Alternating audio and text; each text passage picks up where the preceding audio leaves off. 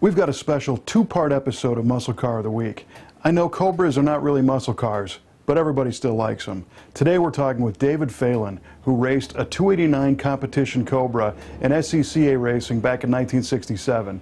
These first-hand experiences with this car are really fantastic, and there's a neat story about what happened to his car.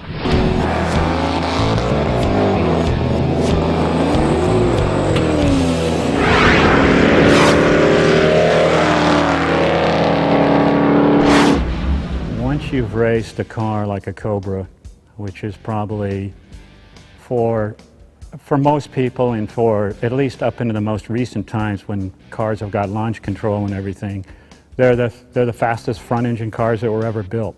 And when you take a car that'll go from 0 to 60 in 4.2 seconds and 0 to 110 seconds, and you put it on a race course with 20 cars around you, burning rubber all the way down into turn one, you never get over it.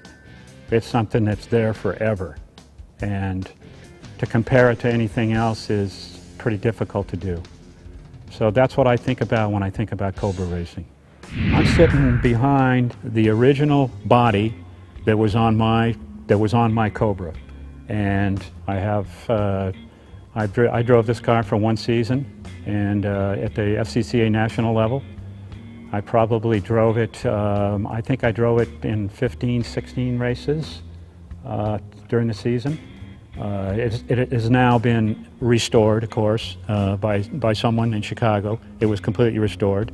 And apparently when they restored it, they took the body off of it. And this is the original body that was on the car that I owned.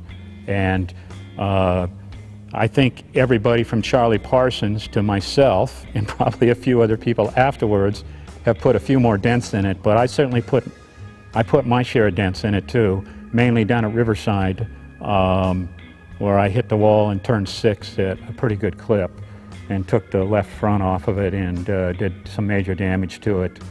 Now everything is a rolling start. Well, then everything was a standing start. That changes the game. That's a game changer. Because when you're sitting on the front of the grid and you look back and you got 36 cars behind you, you better get off the line right, because there's going to be guys that are going to be all over you in a hurry. And in 4.2 seconds, you're going to be going 60, and in 10 seconds, you're going 100. And if you make a mistake with 36 cars behind you, you got a lot of problems. They're going to go all over you. And there's nothing, I was down at Vacaville one time when for a national race down there, and I think I was sitting second on the grid or something like that, or third on the grid, and I was back from a couple guys, and all I can remember is, for some reason, when everybody fired up, there was a Sunbeam Tiger in front of me, and I forget the name of the gentleman who could really drive the car. He was driving for Shelby for the Tiger then. Very good race car driver. But you could see, I mean, all of a sudden, in a standing start, anything can happen. So the cars compress together, the hoods start coming off these things, I mean, things start flying, dust is everywhere, you can't see anything, you're going completely by the seat of your pants. All you're doing is shifting the car, you're watching you're hardly watching the tack, you got too much stuff to do. I mean, it's all here.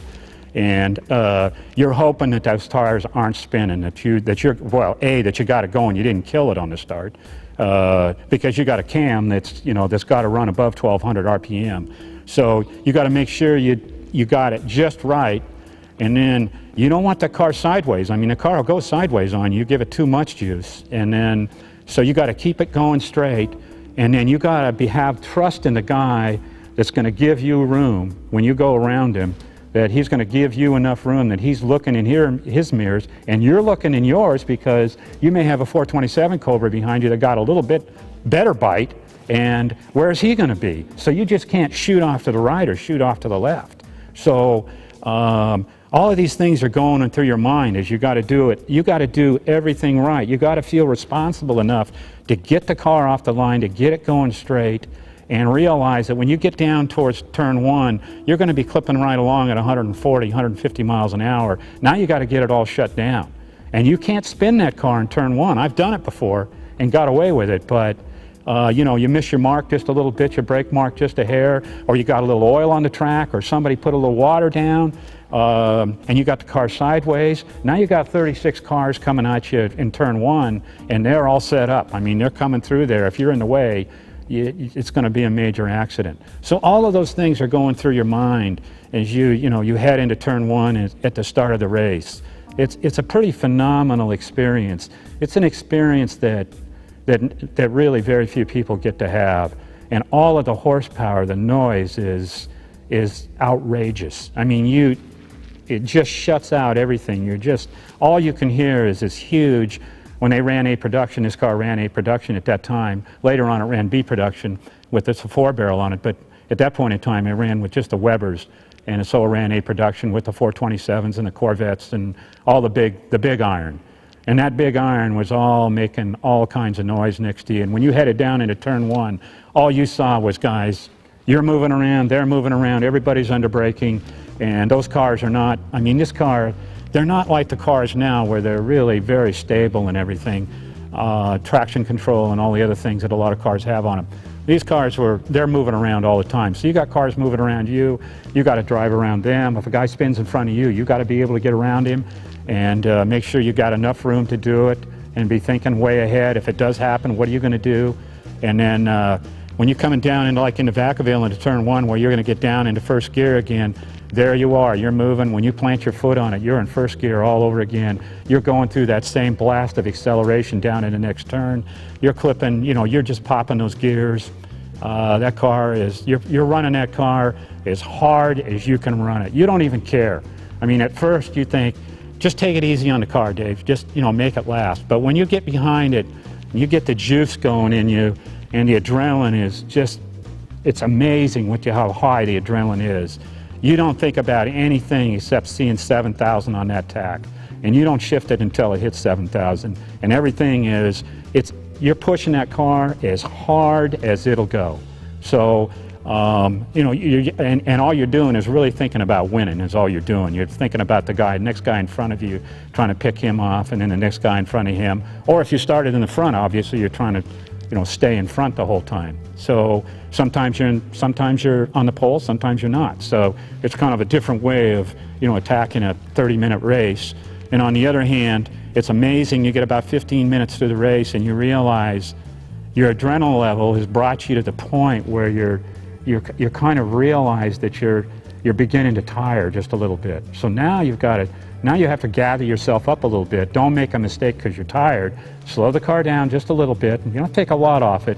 You don't have to run it 10 tenths or 9 tenths. You run it 7 to 8 tenths just to build back up your strength, because in the last 5 minutes somebody's going to be coming after you because they're going to want to win as bad as you do. And then you have to turn it all on again and get up to that 9 tenths and that 10 tenths. You have to change your whole attitude again and run the car hard again. And it is kind of difficult just to make that change sometimes, to bring back that little bit of extra energy again at the end of the race. So all of those things kind of come together during the race to give you an experience. And the most amazing thing is when you step out of the car, it's like you realize how much energy you've expended driving a race car. And you really get an appreciation for just and then it wasn't so much you didn't understand it, the training, the athletic ability of these people driving these cars. But it is pretty phenomenal, just the athletic ability that goes into being able to see, the hand-eye coordination thing is phenomenal in these guys. These guys that are driving these race cars then, these guys that were very, very good, they're all tremendous athletes. So it's a really total experience that I found exhilarating.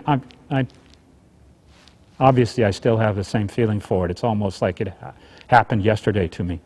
Make sure you check out part 2 of this video series, because David will take us through the ins and outs of a 289 competition car and show us the original body.